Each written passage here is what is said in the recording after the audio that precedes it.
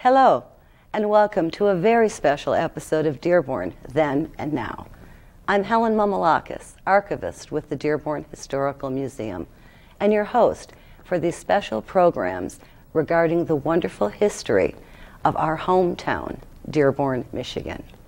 Today, our topic is that very special place that so many of us Dearbornites have visited frequently, especially in the summertime. Camp Dearborn has come to mean sandy beaches, sunbathing, picnicking, and all sorts of summer fun to a multitude of Dearborn citizens. It is, in essence, our very own country club, the Citizens Country Club. And today, we will get an insider's view of what it was like to have spent time there, camping, working there, and yes, even walking there.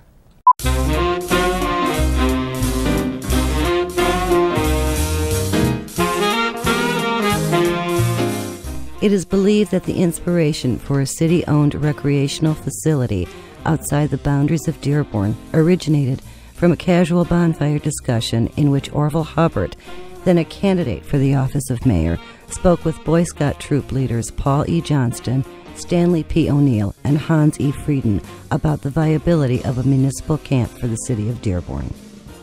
This discussion took place in 1940 on Lake Skinner near Lapeer, Michigan. Hubbard had participated in this Boy Scout camp with his son, Jim. He had promised to look into the matter of a municipal camp or campsite park if he were to be elected to the office of mayor for the city of Dearborn. When Hubbard was elected, however, there were more pressing issues at hand. World War II had broken out, and Hubbard joined the rest of the nation in supporting our troops and ensuring that our city was ready for any potential attack. Camp Dearborn was, understandably, put on the back burner for a little while. When the war ended and the soldiers returned to everyday life, the need for more than just jobs for our returning GIs was apparent.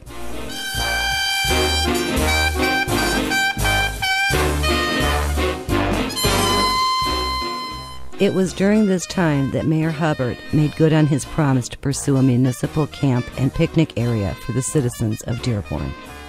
After all, Hubbard, an ex-Marine himself, understood the needs of our returning war heroes. Indeed, the mayor's office was constantly reminded of Dearborn's growing population as City Hall remained very busy with assisting to find housing for the GIs and, of course, with the mayor himself performing a good deal of weddings in the mid-1940s.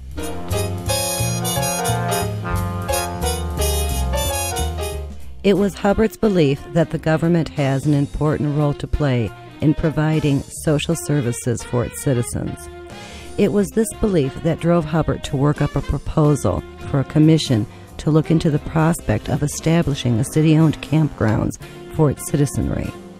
His first proposal to establish a camp commission in 1946 was knocked down by the city council. Hubbard was nothing if not committed and firm in his personal beliefs, and it is a befitting kudo to him that the establishment of a Dearborn Camp Commission was passed, though narrowly, in the City Council a year later in 1947. There were originally 27 people of diverse backgrounds on the original Dearborn Camp Commission. That number would grow to 45. The Commission's primary responsibility at the outset of this venture was to find a place that was a suitable location with plenty of acreage and lakes that could become beaches or small water sport areas. After reviewing several different sites, the Commission settled on a 200-acre-plus farm site in Milford, Michigan. The area satisfied all of the requirements of the Commission. There were lakes with sandy bottoms so that beaches could be established. The water was tested and found to have acceptable low levels of bacteria, and there was plenty of acreage with trees and natural woods. This was everything that the Commission and the mayor had hoped for. It would be the perfect camping and recreational area for the citizens of Dearborn. The final sale transaction was made in December of 1947.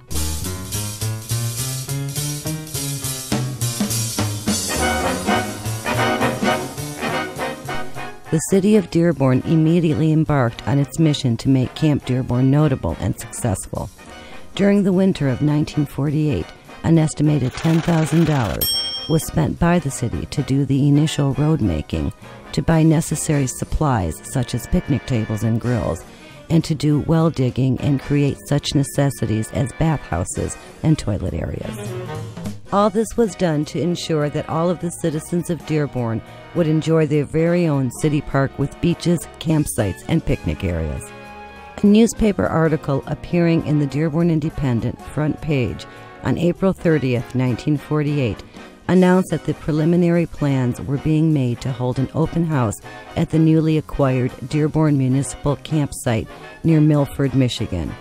It was to be held on Memorial Weekend, May 29th, 30th, and 31st.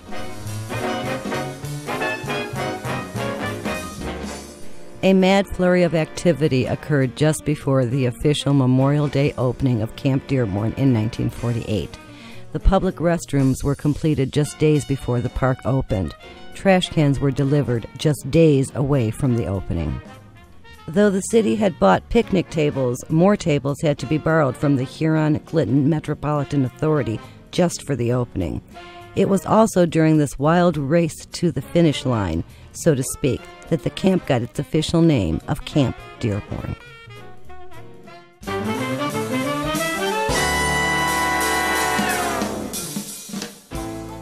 While the physical work was being done at a mad pace at the actual site, the advertising of the new Citizens Country Club was being widely publicized. Long newspaper articles appeared in Dearborn's local newspapers outlining the opening weekend festivities. Maps of camp were reprinted in the newspapers. Dearbornites with cars were encouraged to bring their neighbors who did not have transportation to this new place, this recreational dream of a lifetime, to this new Citizens Country Club. All of the publicity and hard work paid off, as an estimated 2,500 people came to Camp Dearborn on its Memorial Day opening in 1948. At the time, there was still massive construction going on around the camp. Roads were still being dug out. All of the grills and picnic tables had not arrived, and yet that didn't seem to discourage the citizens of Dearborn. As a matter of fact, nothing seemed to slow the flow of Dearbornites that flocked to Camp Dearborn in the summer of 1948.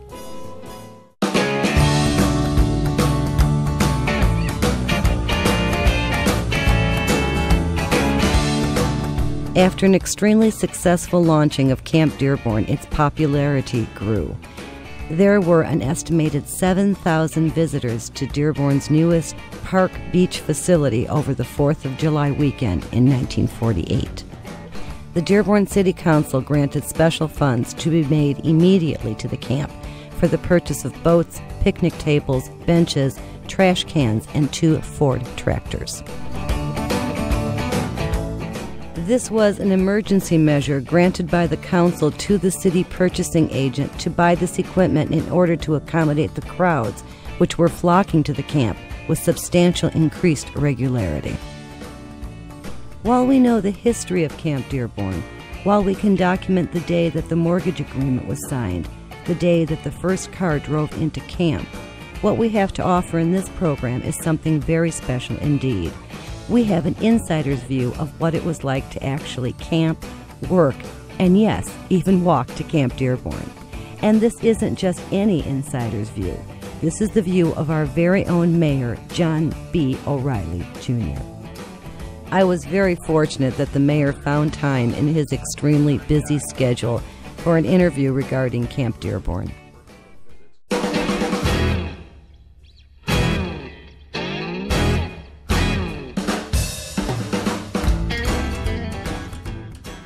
Hi, I'm here with a very special guest to offer us some insight into Camp Dearborn. We've learned about Camp Dearborn's past, and now we learn about the true past, Mayor. We're here to talk about what really happened at Camp Dearborn. So, Mayor, what are your first remembrances of Camp Dearborn? Camp and I are the same age, and I've been out there all my life. My parents tell me, I don't remember the first early visits, but they tell me, we were out there, my Uncle Jim had this big tent, and he would put it up right when camp opened, and then each of our families would rotate through it. So it'd be up there for about 8 weeks or so, 7, 8 weeks. And then each of the families would take turns using the tent through the summer season. So then you did stay at Camp Dearborn overnight? Oh my gosh, yeah, from the very beginning. I mean, even before they built the tents and stuff, back when it opened. Oh, wonderful, wonderful. So now I hear that you were employed at Camp Dearborn as well. Yes. When I graduated from high school, I applied and got a job as a camp counselor there. So I did 2 summers there under B. Ryan, and B. Ryan was amazing, but she was the matriarch of the camp and ran it with a very firm hand. And then after 2 years there, I went down and worked in the regular camp, actually in Tent Village 1, as a green shirt, which was a status job. We can go in.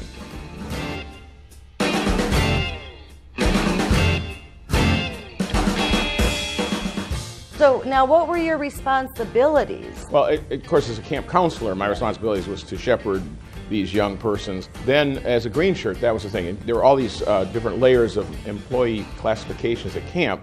And a green shirt was kind of the higher end. Lifeguards, of course, had their own status.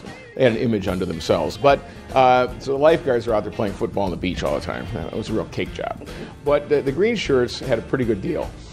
We went around Tent Village and serviced the Tent Village campers. You know, everybody who's staying in TV1, our job was to take care of them in every possible way.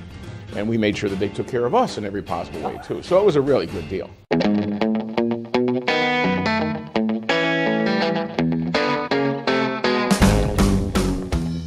This is what we all want to know, okay? Now, what were some of your experiences for fun as a teenager at camp? Well, of course the team dances, because that was why you went out there. I mean, Sunday you were nobody if you weren't at the beach during the day and at the dance at night. That was, just what you did. Just what everybody did. I mean, that beach had no sand showing. Everybody had put their blankets and things on. It was just, there was no sand showing. And the statute of limitations has passed, so I can confess. We used to do things like, there were trampolines down on the beach, a bunch of trampolines you paid to go in. And of course at night we'd go and sneak on them. But you had to have everything covered because they were always patrolling, Oh. And we were doing real good, and then Mickey Brabant, who always went out, certain families and friends would always go out together. So we would always tell everybody, put all your stuff, your shoes, everything under the trampoline so we can dive under them and hide there when the cars came by. But he left his shoes out, so they came down. Somebody must have reported that they saw kids on the trampolines. So, we come down and they're hunting us up, and they saw the shoes, and so we got caught that time. But generally we did pretty well. And of course at night you'd hang around, you'd go to the campfires, and then you'd kind of try and meet other people, and you'd go to the TVs. And of course at camp in the early days, they had color TV before we had it at home, so that was really cool. But you'd have a row of 4 TVs with benches in front of them. And the first one would be Channel 2, the second one would be Channel 4, the next one would be Channel 7, the last one would be Channel 9 from Canada. And that was basically your viewing selection. So at night, they're all turned on, and so you could go and see who's hanging around. I mean, it wasn't so much you went to watch TV, you went to see who was watching TV. Well, sure, yeah.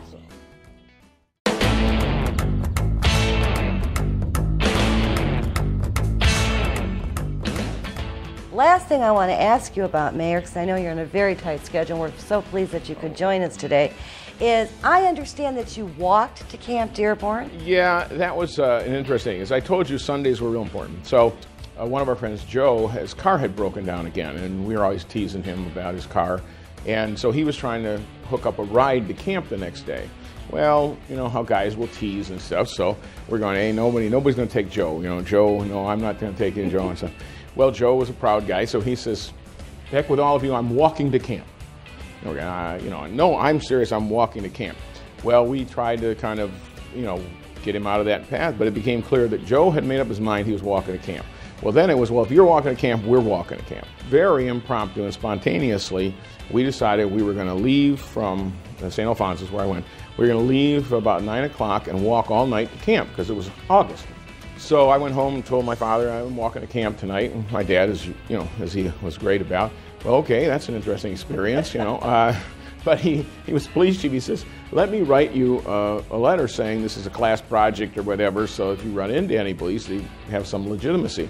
So we set out, and it was great adventure. In fact, we walked up Schaefer to Grand River, and then Grand River all the way out to New Hudson, and then down Milford Road, and so on. So the police in Novi did stop us, as it turned out. I mean, we're going through their quiet streets, and they went, "What are you doing here?" And we pulled out the letter, and they said, "Okay," and they escorted us through Novi. They literally followed us all the way to the city line.